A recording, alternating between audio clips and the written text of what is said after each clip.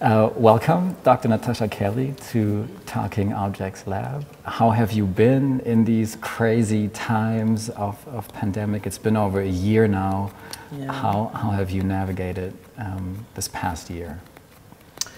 It's quite interesting because my last book, not this book, the book before this book, The Comet, right, was based on a story by W.E.B. Du Bois, which he wrote 100 years ago in 1920 during the last pandemic. And W.E.B. Du Bois, the famous Black American, US American scholar, sociologist, activist, one of the founders of the NAACP, and a lot more. He studied in Germany, here in Berlin as well. Humboldt University, at the Humboldt University.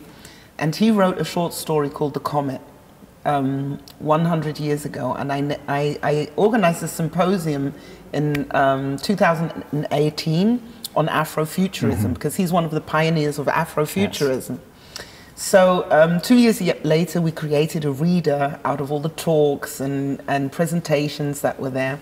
And that was published last year during the pandemic. When it just began. When it just began. Yeah. So it was like 100 years later, after the last pandemic, after Du Bois wrote this short story of the comet during the pandemic, we now have this reflection of what he was saying in the comet. Yes. And that was quite interesting because this comet drops on New York, destroys New York, and there are only two survivors, a black man named Jim and a white woman named Julia. So first of all, Jim goes seeking for other survivors and he finds Julia. And Julia, because we're talking about 1920, she's a white woman. She's like, oh no, I can't, be dealing with this black man. That's not possible. But then she realizes, okay, we're the only two survivors, so I'm going to have to figure this out.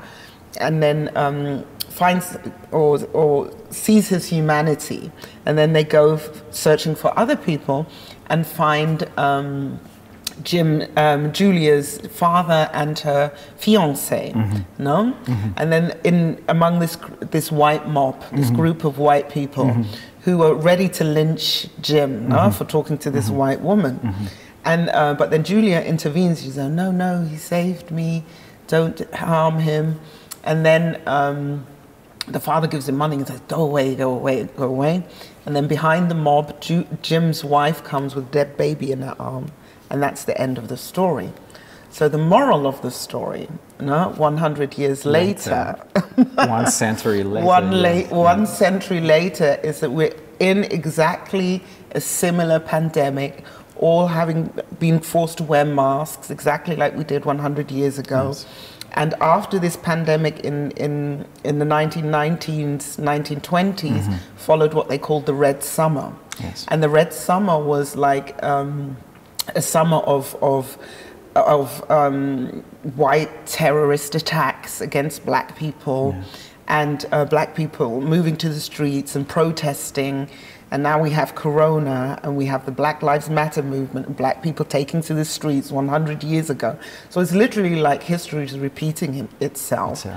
And what Du Bois is actually saying is that a comet can drop on the planet, destroy New York, but it will not destroy the racist structures because they are man-made or woman-made.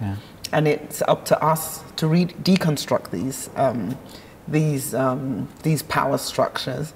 And this is kind of like the topic that I had last year, based on this book and the symposium that I did, and reflecting on all of history, of history actually repeating itself and being set in an Afrocentric timeline where time is circular.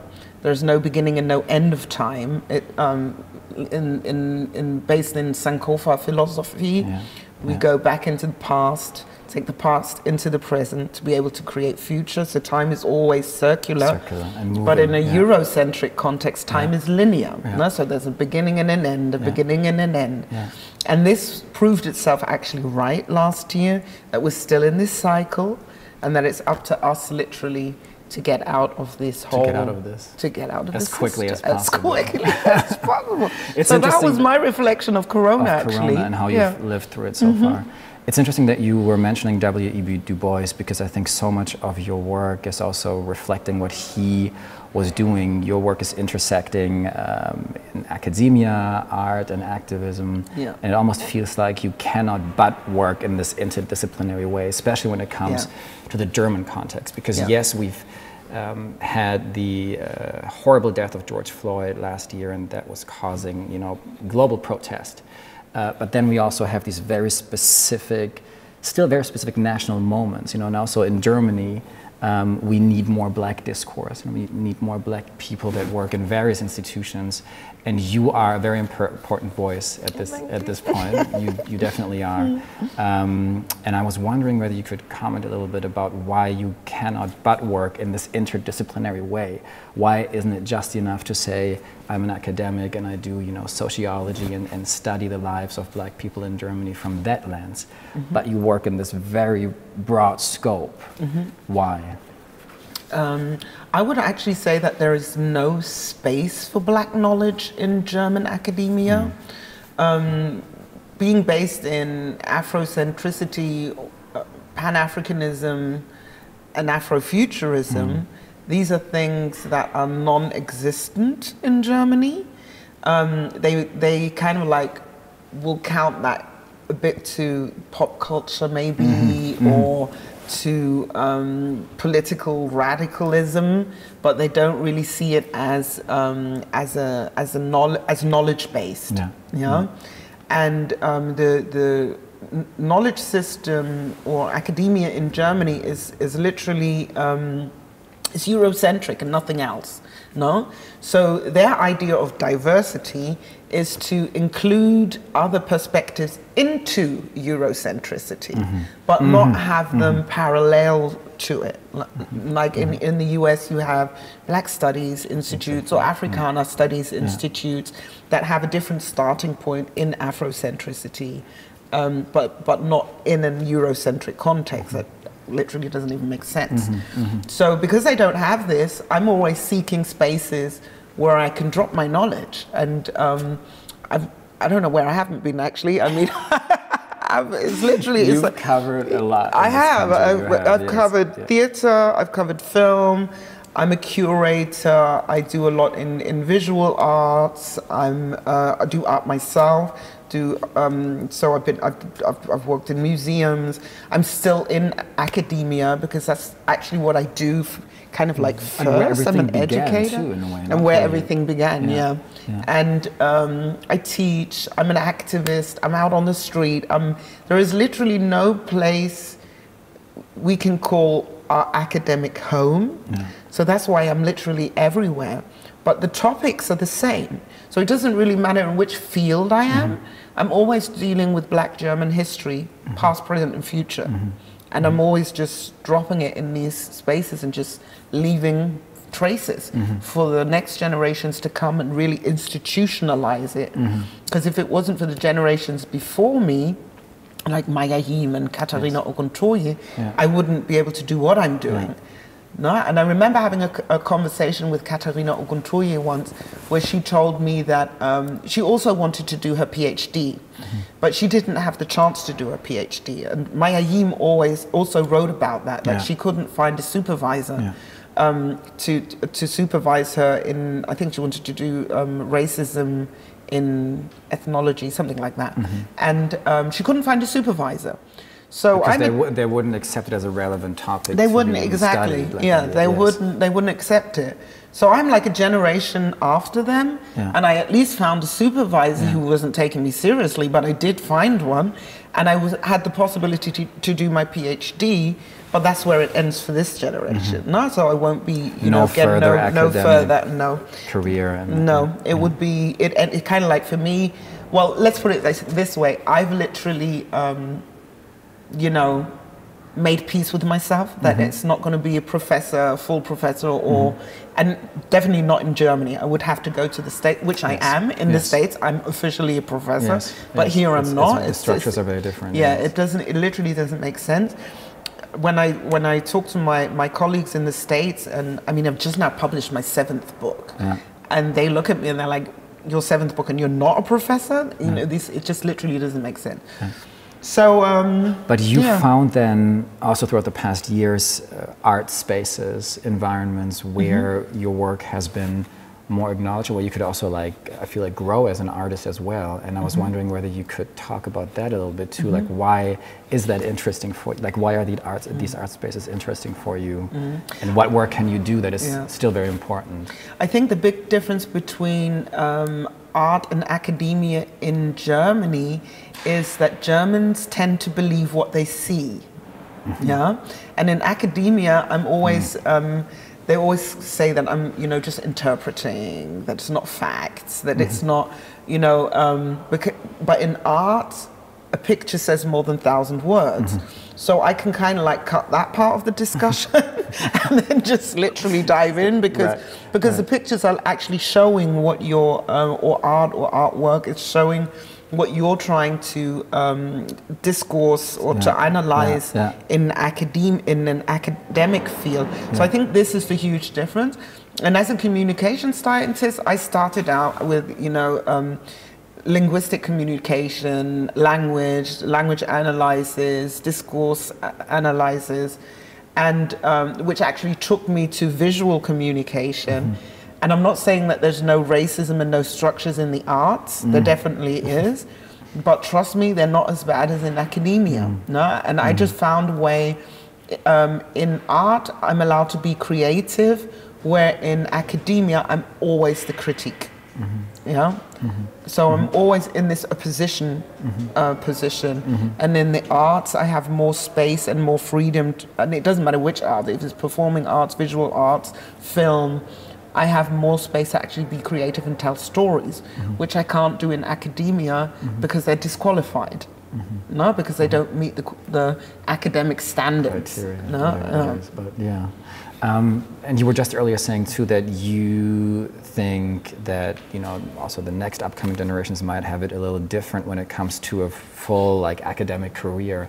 But what do you think does it still take in Germany to even begin establishing institutes, you know, of Black studies that also not only copy content from the States or the UK maybe, but start here? Because this is something, it's very complicated, because at the same time I think it's very important for us as Black people and people of African descent to exchange knowledge from the States and the UK and do it globally.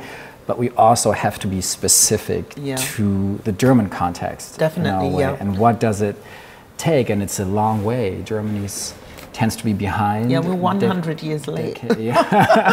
Well, I'm always saying 1 or 2 decades, but maybe it's even more, which is unfortunate. No, it is more, because this is actually what the comet proved. We are 100 years late in the discourse, because during that time in the US, you had the racial turn, which W.E.B. Du Bois introduced, and then a lot of works followed. We haven't even reached this racial turn. We're still having a discussion about if race is a social category or not, because people still have in their minds that it's something biological, and that also leads to people believing that racism is biological, but it's not. Racism is discursive. What does that mean? That it's discursive? In the it practically, you need stories and histories to be able to trace the structures of racism. And one of these traces, or one of the discourses, is a biological discourse. Yeah, but they reduce racism only to this biological discourse, and that's literally reducing the whole power system behind it. No, where people just reduce you to the color of your skin, or I'm like, no, nobody's talking to me about the color of my skin apart from my makeup artist. You know what I mean? It's like, because it just leads you nowhere. And this is the whole biological idea that it's reduced to in Germany, and they don't see that it's much larger than that, that we have political discourses behind it, academic discourses behind it. Of course, a biological discourse behind it as well. We have economic discourses. I mean, hello, colonialism, enslavement were economic systems. So this is an economic discourse. So we have to start understanding that racism is discursive. And even saying that to a US audience, they're going to think, wow, you're crazy, because but that's how far behind we are, and we're literally talking about a gap of 100 years. But then one could say, and I think this is is somewhat also a false argument sometimes. So there's this argument, I think a lot of Germans still have or think, that post-1945 everything that had to do with race and racism will forever be over. And that after what happened, particularly during the Nazi regime, this country will just not be able to be racist, which is false. And maybe you can explain a little bit why and what we need in order to get this discourse going again. I think that you're literally right when you say that the concepts need to be translated. You know, this is something that hasn't happened yet, so that we don't understand that race is a social construct that goes further back than National Socialism in a German context. Is actually rooted and structured and politicized and instrumentalized in German colonialism, when they had the so-called mixed marriage laws in the colonies, where white Germans weren't allowed to marry, white German men weren't allowed to marry African women. And the children out of these relationships, they had to be listed in a so-called mixed race list. And if they were not in this list, they didn't have a chance to become German citizens at all. And if they were, they had the possibility, but most of them didn't really gain German citizenship at that time. The other way around, when a white woman, because white women at the beginning of German colonialism weren't allowed to travel to the colonies, but during the uprising of the women's movement, they were sent to the colonies to be nurses, to be teachers, you know, for like professional reasons. Professional reasons. And if they married an African man, they got their German citizenship literally taken away. So children from these relationships had no chance to be German citizens at all. This is where I would mark the beginning of Black German history in the continuity that we live in today. So with this whole idea of these mixed marriage laws got projected back to German politics.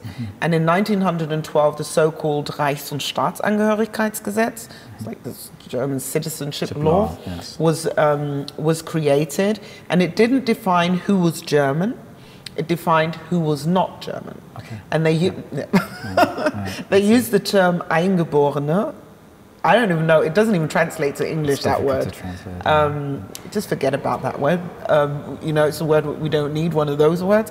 But it's, but this was the moment when Germans it was defined who was not German, and without speaking, it was defined who was. No? And that is actually the moment when the German became white, became blonde, became blue-eyed. And this idea, it found its murderous peak in National Socialism. We all know what happened then. So it literally has this continuity. There's a continuity of colonialism and National Socialism, what politicians have not even yet started to look at. But in National Socialism now, this whole idea of race, there was a twist to it. So starting from this point of whiteness, and this imagined whiteness, that Germans were white, whiteness was differentiated. So at the top of whiteness, you had the Aryan, and then it was differentiated right down to Poles and Jews. And we know what happened then. So when we're looking at 1949 and that the race term in the German constitution, Black people were not meant. They were not looking at us, and they were not looking at the origins of the concept. They were looking at what the National Socialists made out of this concept. So they're looking at a complete different time in history where race had gained this crazy meaning through the National Socialists. That's why it's in there alongside skin color, because skin color is also in the Constitution. You ask yourself, why are these both terms in there? It's because they had a different understanding of race at the time. So we're in this discussion now that they want to delete race from the Constitution because they're still in this mindset of National Socialism, and we haven't gotten back to the history that is tied to this term. That's why I am absolutely against this term being erased or even what do you say, ersetzt. Oh, my English, sorry. Replace. That's an easy word. They replace, I hear it sometimes too. So they want to replace it with a different... Yeah, they want to replace it with a different term that actually reduces racism to this biological understanding and not to the discursive understanding. So this is how this ignorance is also reflected in politics and society, and where the gaps in knowledge production become visible. Yeah. Because if we had black studies, yes. we would have been able to prove that 100 years ago, yes. when Du Bois was in Germany and actually proved that being here in Germany. His first anti-racist ideas he created whilst he was here. That's what a lot of people don't understand. They think, oh, this is something US American, but he's very influenced by German politics, by Otto von Bismarck, by August Bebel, the Social Democratic Party, yeah. which was something different than you understand in the US, but it really was social at the time. Yeah. And so this has a lot to do with what was going on in German colonialism, but we've totally erased that out of our memory, out of collective memory, out of our consciousness, yes. out of our school books, out of literally everything, which I think is what black studies can do. Yes. Now, this is where we can really come in, we can broaden the discourse, we can actually include our bodies into this discourse, because we're, at the moment, we're literally not a part of political discourse. Yes. And this shows in this race debate that or anti-race debate that they're having at the moment. But then what you describe now, it seems always, when I think through it, and it's of course also super complicated because it's a long history, and it is also understanding that race has also always been a part of Germany. Yes, I think this race and nation have always been... and Germany yes. is not exempt from that because exactly. it's a European idea. But exactly. It then seems to me, okay, you know, you would have to convince so many, like basically white German society, yep. that they do this work, and it's a long run. It's a long run. It's a lot of psychology, yes. and it's a lot of consciousness work, and then you get tired. Yeah, but so actually, my new book, I'm doing that with my new book. No, my new book does exactly that. No, it's racism, structural problems need structural solutions would be the translation of the title. And I do exactly that. I got so sick and tired of being sick and tired last year when the Black Lives Matter movement, everything was going on, and these politicians were just trying to, you know, put out the fire. And I was like, no, this is the first time and that... suppress it. And suppress the discourse. And this is like the first time in 100 years that this portal has opened, and we're walking all through it. There is no way that you are shutting this in front of our faces again. And then that's what, out of this anger, like Audre Lorde always says, change anger into empowerment and strength. Use it. And that's when I wrote that book. And I literally say all of this in this book. I'm like, no, I'm done with you people. This is what you need to know. We are 100 years behind. Can we please catch up in this debate? No, and include us as a part of this history, because our history goes way back before 1949. That's what a lot of people think as well. When the German GIs came, black GIs came, that's where Black German history starts, but it doesn't. It goes all the way back to the 11th century. We have been longer in this country than this country even exists.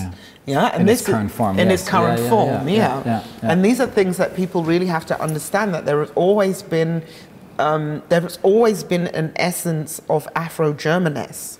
No, from time, and I'm actually having a debate at the moment in the theater in Düsseldorf. Yeah, I wanted to get to that too, but let's not, because I think it's very important, because these topics seem so virtual and theoretical, but we always, you know, continually have proof that in our daily lives, particularly in the cultural sector, you know, it's showing up. That race plays a huge role. It plays a huge role.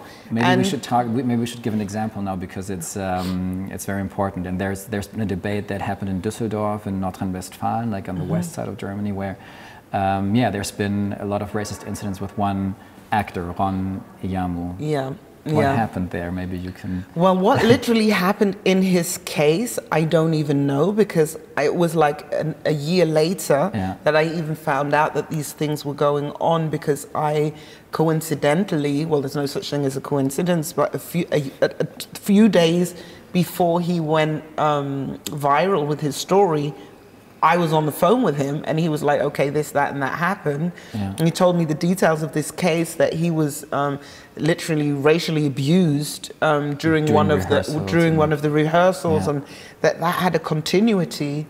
And I was at the house with my collective, with my theatre collective of 22 black people who we wanted to, well, I do 2 performances there. The My Sister performance, which is dedicated to Maya Yim. This is more an empowerment space for black women, where we, you know, use theatre, practice and performance to deal with our traumas, literally. And to tell those stories. And to tell those stories on stage and share it really for and with our community. Yeah. And the other piece was supposed to be my theatre director debut of my dissertation, Afro-Culture, where W.E.B. Du Bois, Audre Lorde and Maya Yim meet in a virtual space and have this conversation about their lives across in Berlin, and across space. time and across space, and about black German identity and what's the similarities and differences to black US American identity. And I did a scenic reading, dramatic reading in Brazil of this. That's where it all started. I had this residency with the Goethe Institute, and then we did this dramatic reading, and it just worked out. It was like, I don't know, it was kind of like meant to be thing. And then I worked with an Afro-Brazilian percussionist, and it got translated, and we put it on the Goethe stage. And I was like, okay, this is like kind of like really introducing Afro-German identity to the diaspora. That was really interesting for me to see how it played out, how it connected. It's called Afro-Culture, and Afro-Culture has so many different forms and shapes and sizes and colors, and in Brazil, bringing Afro-German identity to Afro-Brazilian identity, connecting that, it worked beautifully. And then I went with that to the US.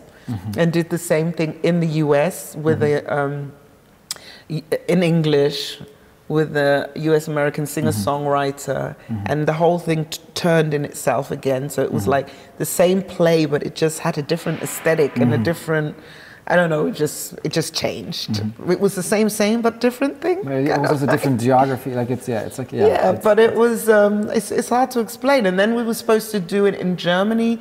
We were supposed to put that on stage, but blow it up as an entire play. So it wasn't supposed to be a dramatic reading.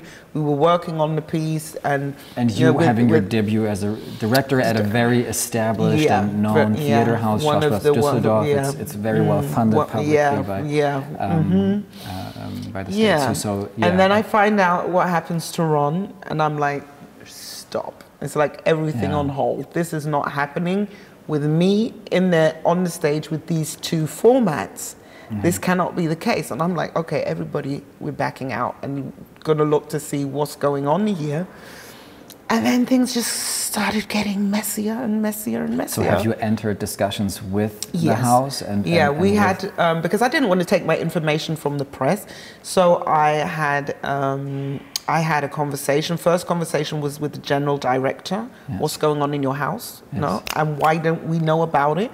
You know, I'm bringing 22 black people to a space that is not safe. You know, that's my responsibility, and this cannot be happening. No. And then we have this long conversation, and he tells me what's going on, and I'm like, yeah, okay, but I have to go back to my collective, and we're going to make a collective decision, because that's how we work. No, I'm not going to say this and that and that and that. So it took us 3 days in deep, long conversations and Zoom talks to actually decide what we're going to do. And then for us, it was clear that we took this collective decision that we're not going to enter this space, because we didn't go there to explain racism to people. We went there to do art. And we have a right to freedom of art as well, you know? And it's been, this right has been limited due to what's happening in the house. And we're not putting up with that anymore, because we're at a point where we're just so fed up of explaining white people their racism, and that in an art space where we're supposed to be where we have the right to be creative. So and it's also important because, and that's very much, that can be very different to the American system too. It's a public house, which means it's funded by taxes. Yeah, exactly. It's and our money. There are, of course, also black people and brown people in this country who pay taxes, and it's the right to show these stories in these spaces. So, but instead of just only saying, you know, being the critique again and saying, yeah, okay, you know, you have to deal with the case. Yeah. That's definitely one of our demands. You have to, you know, make sure that you clean up your mess, what's going on there. But also, we want the right to have a space where we can do our art. So please, can you give us our own theatre? And that's what we demanded. And it's quite interesting because... What is happening? How is this going? Yeah, I'm really interested in hearing that. We're still in conversation. And so we had, we wrote an open letter. We wrote an open letter to the general director, to the mayor of Düsseldorf, and also to the state. And we're like, your responsibility, and if you're not taking this responsibility, I'm going to the federal government, because you're actually now violating my constitutional rights. Our constitutional rights, no, because we have freedom of art, not only white people, no, we pay taxes like you said too. So then we started a petition, no, which is now an online petition, which has now been signed by over 25,000 people, and we got had a conversation. So we brought them, or we invited them to talk, and had the first conversation. It was like having to break through this wall of explaining to them that racism is structural. But maybe, can you maybe explain again, because you were just earlier really laying out the historical continuities, right? That it did not just begin post-1945 with the American GIs or during the Nazi regime. There is a colonial history. And how is all of this showing in this specific case now, in a way? Do you know what I mean? Like how... because it's such a prime example what is going on there. Also, when you say you go into these discussions, and then the executive level of that theater can't really react. Yeah, I think this is a clear case of institutional racism, no? Where you have the typical Eurocentric white racist structure in the institution, where the top of the institution is the intendant, the general director. Which is usually a white old man, as we say, to use that metaphor. It's interesting. It's such an inflationary used term, but then if you actually look at those structures, or if you look at the Academy of the Arts in Berlin, it's very much, there's a lot of truth to cliches, you know? Yeah, that's what and I these mean. jobs, these typical roles are becoming very visible. You know, like 20 years ago, people would say, oh, that's typical women's work. No, that's a women would do this and women would do that. Now the white man's job is coming visible, and it's always at the top of the house. It's a general director, whatever, whoever leads the house. No, this Führerprinzip, there's something also very German. So at the top is always the white man, white old man, no, who works his way up. The system very easily, all doors open for him to be at the top of the house. And we have this exact structure in Düsseldorf. There's one white man in control of everything, no, including the money. You know, so. This is how this whole structural idea plays out, that to be able to go into that house, I was not prepared to give them my book. That was the whole thing. I mean, I could have given them my book and say, okay, get somebody famous to put it on stage. And I'm like, no. If I bring this book to the house, I'm bringing everything that goes with it, including the actors in front of and behind the stage, by the way. So I brought everybody with me. That's why we're 22 people. So I brought my whole group inside the theater, and that's the only way to literally get in without your story being twisted and all of a sudden becoming this Eurocentric story, what it's not supposed to be. No? So, so this is also reflected in even how we could work in the house. You know, it's by only bringing your whole group of people in to be actually able to work in the house. You know? So we, that's what we did, and we had, and then Corona came in between. I have to, you know, that's also an important part, because then we couldn't rehearse, and you know, the houses were closed and all that. So when this year we were supposed to rehearse again, this story pops up now, and I was like, oh God, this is not happening. So in the conversation with them, I'm telling him exactly that. No, the fact is that I have to bring my entire crew to even be able to work in the house. Yeah. And to execute your vision and your exactly, narrative, your exactly. Story, right? And it's literally about being, having a space within a space to be able to do what I want to do without being limited or restricted to all the BS going on outside of this bubble, practically. No?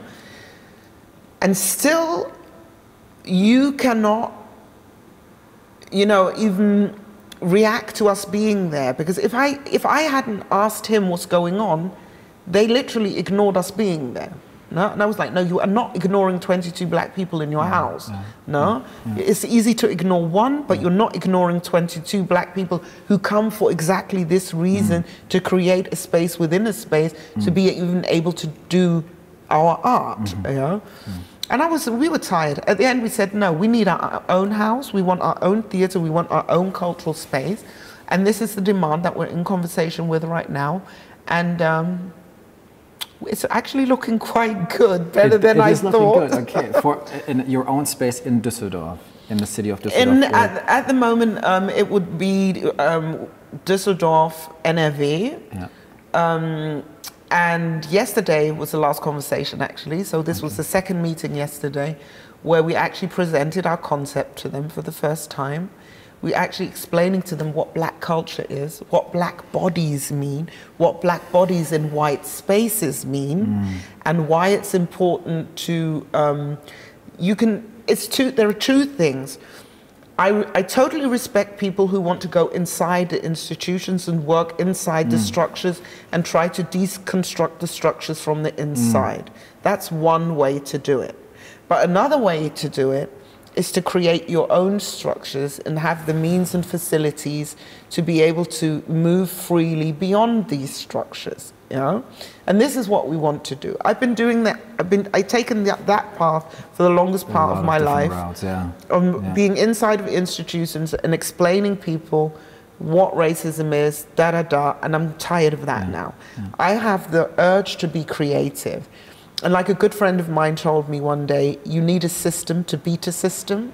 And this is the system that we're creating now, because if people don't want to listen, they can stay behind 100 years, but we're going into the future now. So whoever wants to come into the future, the entire world is taking. I do not think it is Germany's interest to stay behind in this moment in time. Really that is exactly the thing. Yeah. That's exactly the thing where I said, okay, you can go find somebody who can just explain diversity, but just because we're black bodies, it doesn't mean that you are allowed to force us to explain racism to you. That's not our job. We're here as artists, and art is free. The last time I looked in the Constitution, it was. Yeah. So why are we even having this conversation? You have to provide a space for us where we can have full gain of our constitutional rights. And that's where this petition is going. No? And I have never been more serious in my life. I'm so impressed, and I'm following it too, and I'm really curious how it's going to end. And I wish, because what you were saying in the beginning too, you know, it is about the institutionalization of black studies, also of black spaces, and maybe that is the route that's. And our vision is not to have, you know, this classical theater where you just have a stage and you have a few people moving on stage. It's this whole interdisciplinary idea of black art and black culture, and black knowledge, which is interconnected. So this space is going to be all of that. It's going to be, but the body in itself is going to have a central role, because our bodies are literally not catered for in this country. Yeah. So the body will have a central role in a performative and very visual sense, but we will also be working from an intertwining academic knowledge with that, so that everything we do is really factuous, and that to get out this whole exotic idea and fetishize and the gaze. Right? That's why academia is really important to have it in this space as well. So it's going to be we call it the theater of the future. That's what we're creating right now, and our bid is on the table. I wanted to ask you, because there's another topic that is also talking objects dealing with heavily, of course, and it's a debate that's also going on nationally, the restitution of objects, you know, back to certain African countries. And I know it's not necessarily your field of research, but I would still like to hear your opinion about it. Like, what do you think about these acts, you know, when Germany says, also other, you know, very powerful European countries actually agree to return objects back to their country of origin. Do you think it's a good idea? Do you think it helps with the larger discourse we were just discussing the past like 45, 30 minutes? Because it's all somewhat part of this, you know, like you said, it's penetrating so many spheres of life. And it has to do with the recognition of the colonial legacy in a way, right? If you say, yeah, we stole it and we give it back, does it help? For me, I would have to put a question before that. Because I'm back to this discourse, no? Who is actually having a conversation with who on this topic, no? That's what I'm kind of like missing, because there is no such thing as, where they're always, in this context, they always try to say that they're having conversations on eye level, no? This eye level idea that's going on. I'm like, okay, now how did you create eye level in an unjust power system? No, so I'm actually who's actually talking to who? No, you sending things back. Where are they even going? No, which are the? This is why I'm kind of like very curious about this conversation that's going on, because this eye level in the power matrix, that's something where even the discourse is going kind of like wrong. No, who's talking to who? If I look at the Humboldt Schloss around the corner,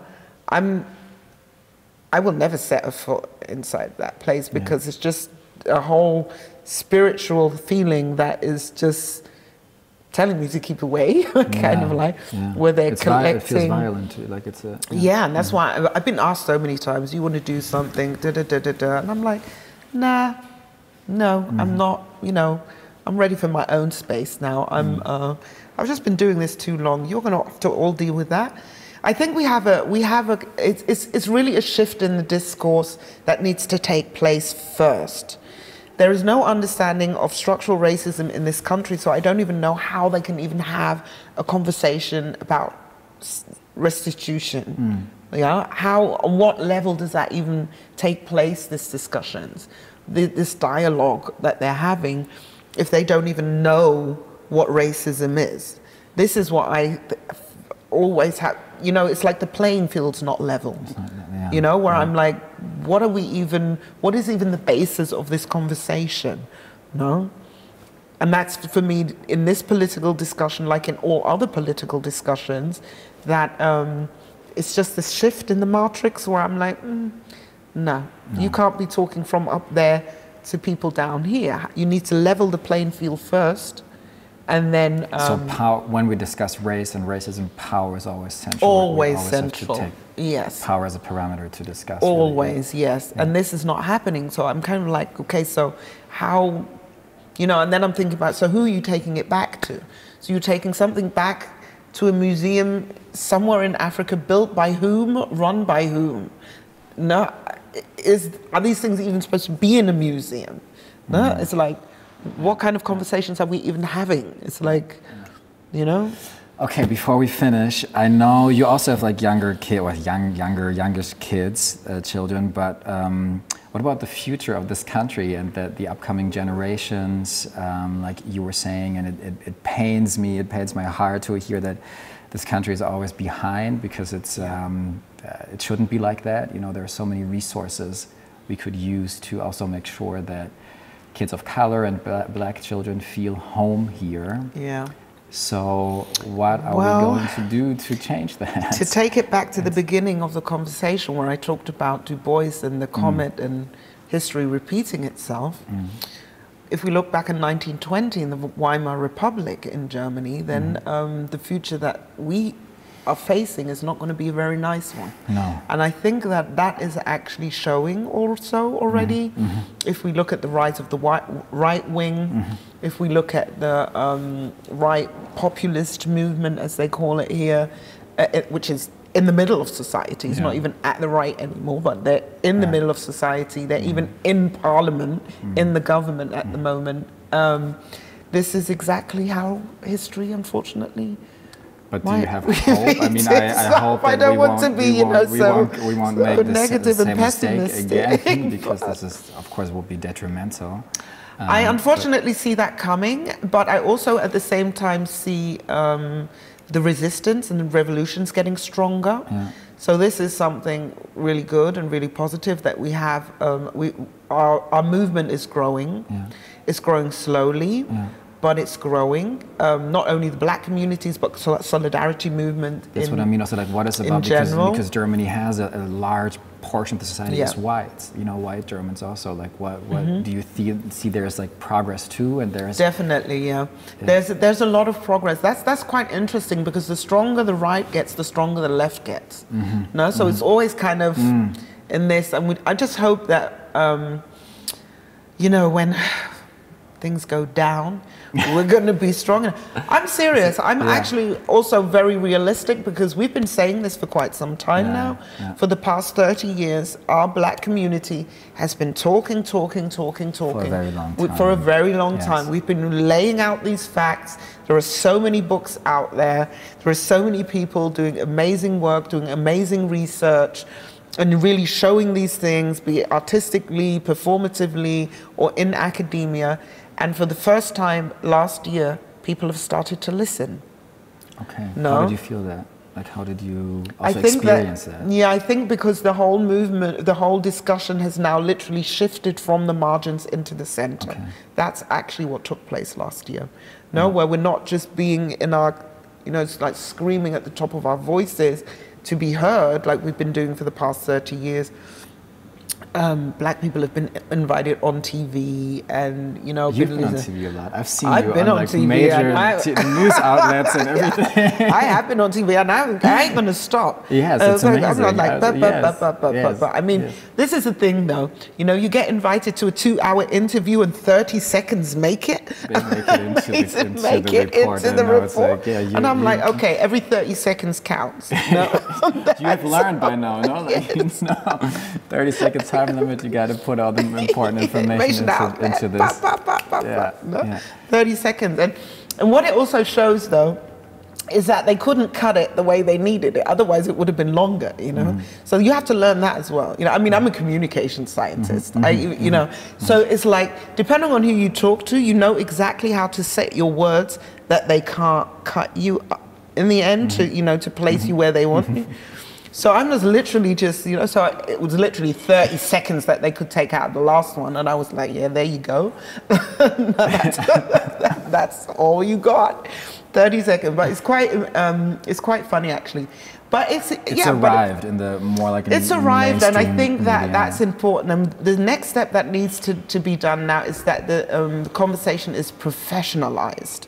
Because that's what went wrong, I think, last year, is that... What does that mean, to professionalize? Yeah, because last summer, it was like every black person on this planet became an expert on racism, no? It's like if we were tested COVID-19, I would be the virologa. What's it called in English? The virologa? Virologist. Virologist. Yeah. No? And I would be now sitting here talking about bacteria. No. That's not how it works. Racism is actually something really factual. There's an academic system behind it. Yeah, and very complex. I mean, when you were earlier outlining the whole history, it's like, you know, it's, you're right. It's very complex. So people were, and this way, this whole discussion was depoliticized and deprofessionalized, because then it became something that everybody was sitting, all black people sitting on TV, and she touched my hair and da-da-da-da. Whereas like, no, we're not having these discussions on TV. Can you please professionalize this discussion? It's about the structures. Can we, never did I hear anything about power structures. I mean, excuse me, that is what it's about. And this is like what's slowly starting to happen. Like, oh, racism is structural, where you really think, really, everybody? Come on, we have to catch up 100 years now, because this is a global topic. And when we see it on Black Lives Matter, it was a global movement. We have to be part of this conversation, yeah, as Germany. As Germany, yeah. And that's and what, as a society. and as too, a society, and as politics. And they're just lacking in every sense. And so this is what I mean with we need to professionalize the debate. We need to get more of the facts in, the academic work in, experts in. Doesn't even only have to be academic experts, but also experts who are working on the ground, yeah, doing the work in different NGOs and organizations. Where are these voices? Yeah, they're randomly, the media is just running out on the street, and if you look a little bit black, they're going to ask you, okay, explain racism. I'm like, no, we're going to stop that now, because that is not the way to deal with this topic. No, racism kills, and this is how seriously we have to take it, and that's not happening. No, so I think this shift is kind of slowly. That's why I'm always in there dropping knowledge. No, wherever I get my 30 seconds, I'm like, boom, boom. You give your 2 cents. To I give my 2 cents, exactly. Yeah, I'm like, very important. no, very important. yeah, very important. Okay, so we're ending this with a little bit of optimism or possibility. Okay, let me yeah, the optimism. No, this is the thing. So, and I wanted this discussion also to take Germany into consideration. And like you were saying again, we are in a very tense political climate. You know, the right-wing parties are not on the right wing. They have become part of the governing, you know, system. Yeah. So this is to be taken seriously. Yeah. But here's the positive thing now please. to end on. The thing is, like, we are the vision of our ancestors, you know? They wouldn't be sitting in front of a TV camera and even talking about these topics, no? They wouldn't be in academia, they wouldn't be in the arts, in theaters, on stages, you know? So what we need is, we owe them new visions. We owe them new visions, we owe the generations to come new visions of future which is free of racism.